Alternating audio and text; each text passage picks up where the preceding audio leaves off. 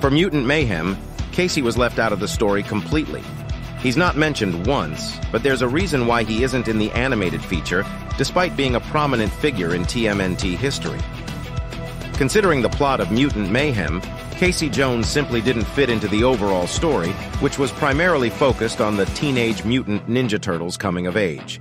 With the core of the story being about the mutants and acceptance, it makes sense that Casey wouldn't figure into the story as authentically as April, who has the friendship and journalism angle.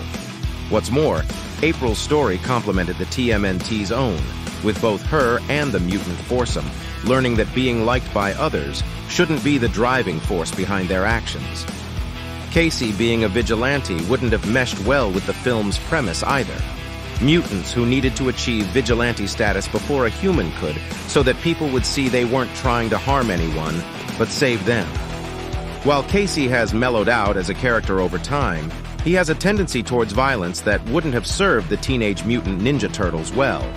And since the Turtles and April are still teenagers, it's possible Casey hasn't yet met April at all yet, especially considering that she didn't really have any friends and was mocked for vomiting on air.